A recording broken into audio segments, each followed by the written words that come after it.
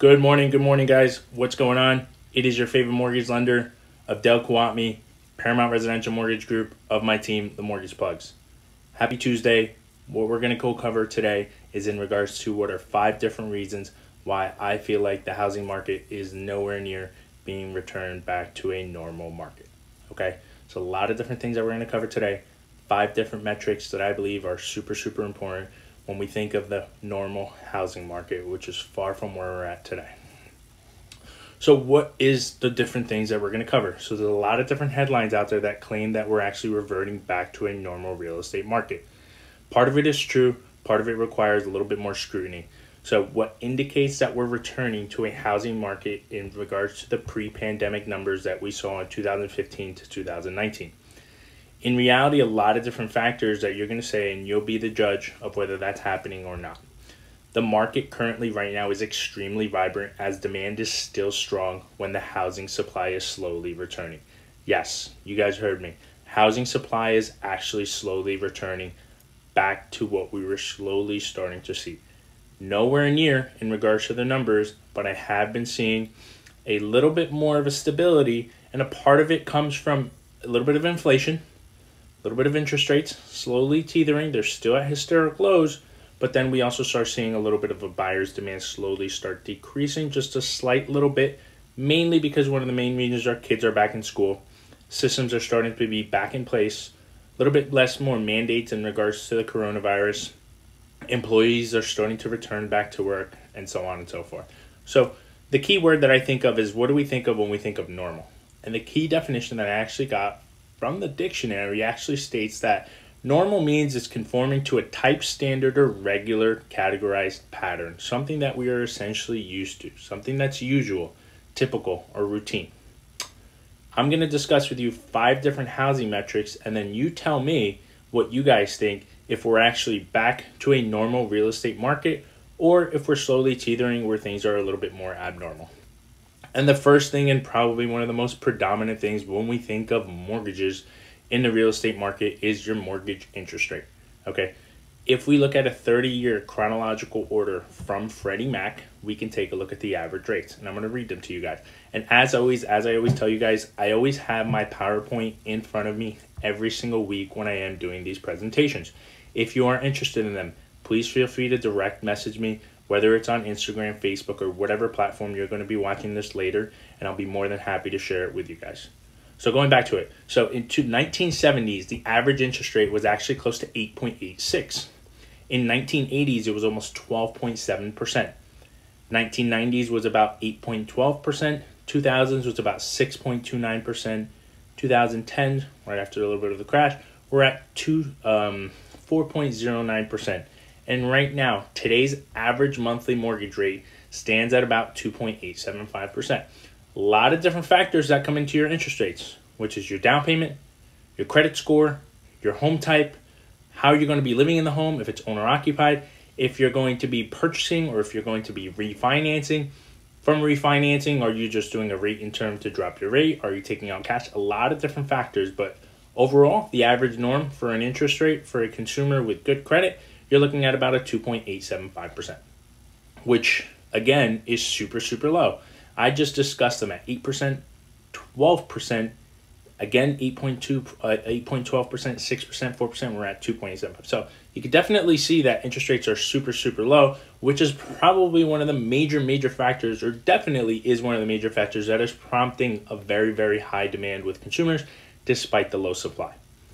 And getting into that, home price appreciations. Most of us have heard home values are extremely high. They are appraising at extremely high levels. So according to Black Knight, which is a housing data and analytics company, the average annual appreciation for a residential real estate market since 1995 was actually at about 4.14%, okay? Which is not too bad. It was appreciating at least every single year, at least 4%. Recently, according to the National Association of Realtors, home price appreciation actually skyrocketed to close to 14% this year. So think about that. Before it was at 4%, now home value appreciated, rightfully so, with inflation and a very low supply at 14%. And that's one of the key things I wanted to make sure we clarify. home values have appreciating, and again, rightfully so. We're not dealing what we went through 15 years ago when we went through the crash. There was not an oversupply of home and a very low demand. No, the case right now is there's a very, very low supply of homes, although it is starting to teeter back to the norm where a lot more homes are coming on the market. And then you're also starting to see the fluctuation with interest rates starting to balance out. So again, home value appreciations in the 1990s and 2000s, appreciation on average per year was about 4.1%. Currently, right now, this year, based on Black Knight, as I mentioned, which is the housing analytics data, a great reputable company, is actually saying that they're close to 14.1%. Huge difference. Again, currently home price appreciation is anything but typical, usual, or routine. A lot of different factors that come into play with it. That's a major point that I wanted to discuss with us for our second topic. The third one, as I mostly mentioned, is again the supply of inventory. The only right now, currently within this market, I've said it in my numerous videos before, there's actually only a 2.6 monthly supply of inventory within the market.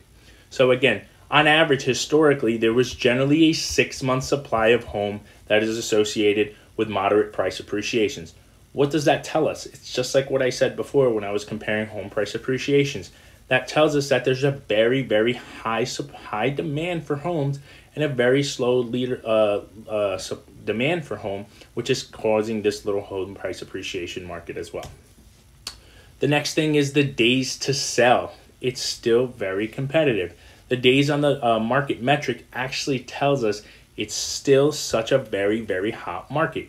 In 2019, prior to the pandemic, it actually stood at about 35 days. So it took about 35 days for a home to sold pre-pandemic numbers. So just about a month and change is what it took. Today, that number was actually cut in half, according to the National Association of Realtors, to about 17 days. Big difference, right? We're talking about that much quicker, and honestly, in some instances, probably even sooner.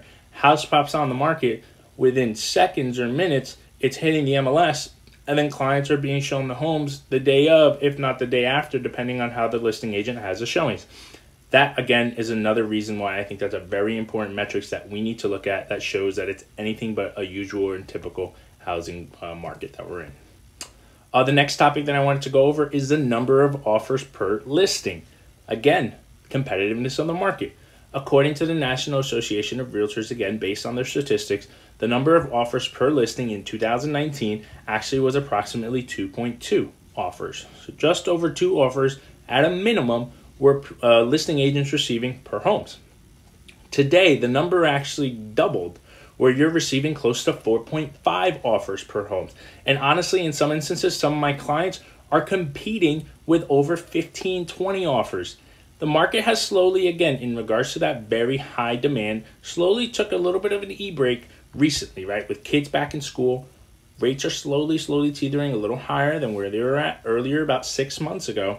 But again, the number of offers, that shows us in 2019, you had an average of about 2.2 offers per home. Right now, you're looking at an average of about 4.5%, which shows a very, very big difference in the number of offers that are currently being seen.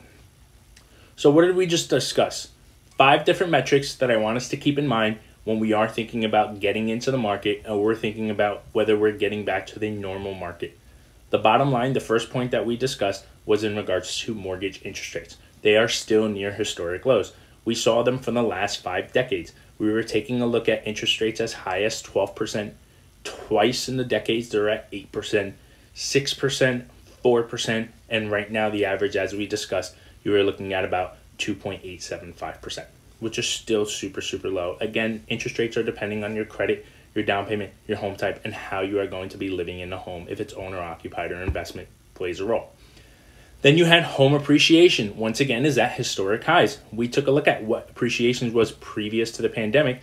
You're looking at a lot less than what it is right now. Right now, currently, we're at about 14% home price appreciation from year over year, as opposed to the average norm, again, we're talking about a normal market, was about 4%.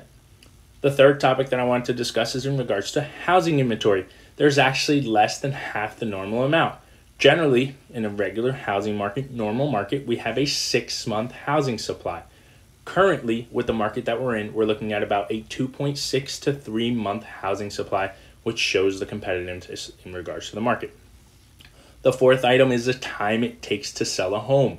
Again, on average previously, as I mentioned earlier, it took about 35 days in regards to a home getting sold. Currently, they sliced it in half with the competitiveness of the market, and you're looking at about 17 days as quickly as the home can qualify. And then the next is there's about twice as many offers on a home.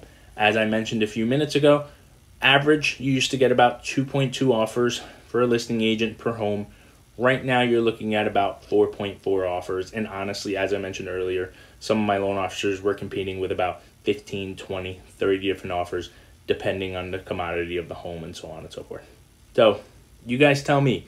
Very hard to say that we're in a normal market, but again, a lot of different factors that we need to keep an eye out and take a look at when we're currently discussing the market. As always, if you guys have any questions, feel free to contact my team and I directly. Direct message us. We're always on the lookout for your messages and look forward to assisting you or your clients with any of your residential mortgage needs. Thanks, guys, and I'll catch you guys next week. Have a great day.